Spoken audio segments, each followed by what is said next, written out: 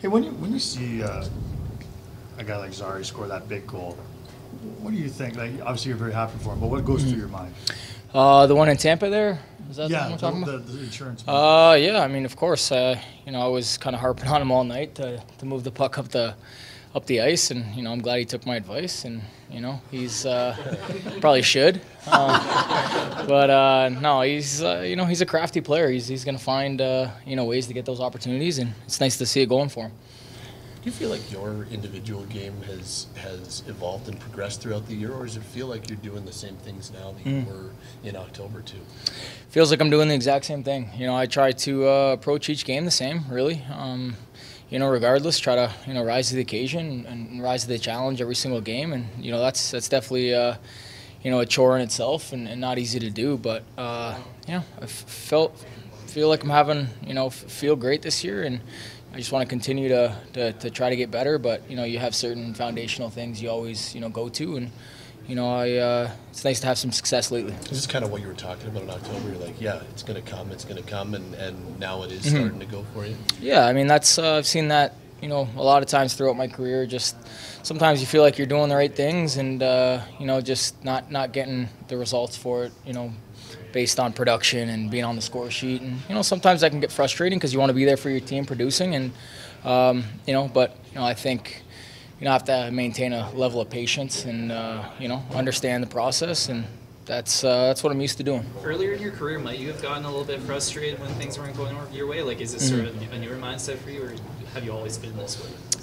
No, used to be very impatient, and it certainly gets really frustrating. But, as time goes on, you understand that, once you're in a bit of a hole, you can't continue to dig that hole. You got to find some sort of way out of it. And there's certain things you can do throughout the course of the game to maybe buy yourself a lucky bounce here and there, and then all of a sudden you're off to the races. So yeah, I mean, it's something you learn. I think patience and experience plays a big role in that. So was it like just that experience, or how else did you maybe adopt that new mindset?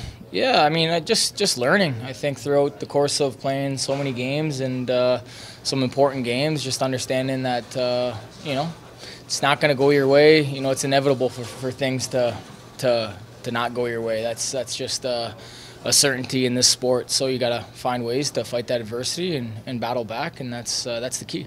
Yeah, you've blocked your fair share of shots over the years, but when you see a defenseman go through, like all your defensemen the other day, 28 blocks. Yep. You glad you're not a defenseman?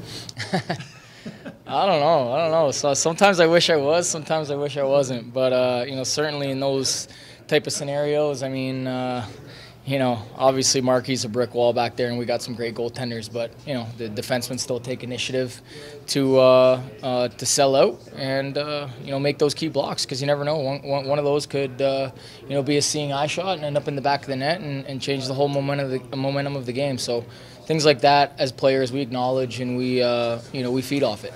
Hey, we think that when we see you, like last game, you were barking at Mikula or whatever. You had a good battle with him, and you're barking at him as you go to the bench, or maybe you're yelling at the ref. I don't know, but we saw emotion.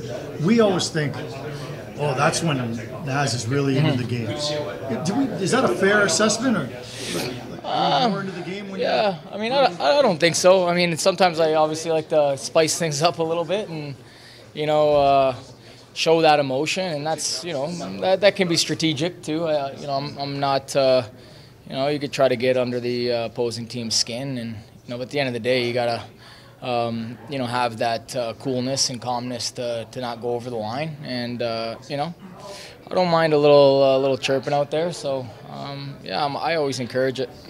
So what was that chat you and Matthew there? Yeah, just talking about the holidays and what he was doing for Christmas, and just wished him all the best.